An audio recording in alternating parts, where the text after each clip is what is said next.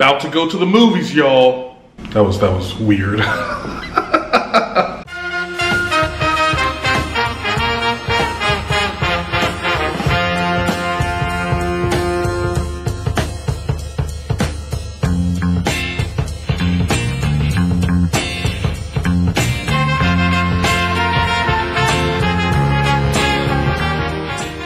So many of you know that I am a big fan of Alamo Drafthouse. If you don't know what Alamo Drafthouse is, it is a movie theater chain that started in Texas, hence the name Alamo.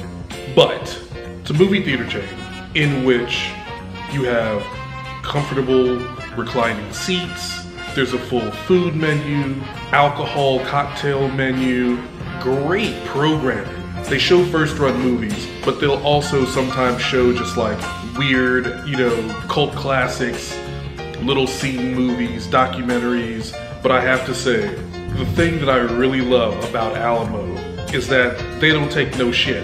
You cannot have your phone out during the movie, and you cannot talk during the movie.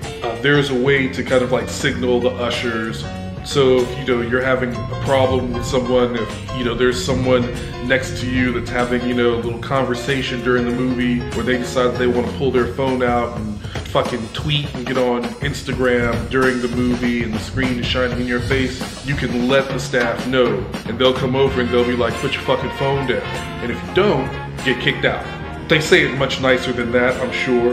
In any case, yeah, Alamo makes for a great film going experience. And one of the things that I missed about New York was going to see movies at the Alamo Drafthouse that had opened in Brooklyn. I could walk there, I went there all the time. Once they opened Alamo in Brooklyn, I don't think I saw a movie at any other theater. After moving to Los Angeles, I was bummed out to find that there was no Alamo Drafthouse. It was coming, they were opening, they were planning it, but it wasn't open yet. And I thought that was so strange because this is Los Angeles, the film capital of the world. How do you not have an Alamo Drafthouse?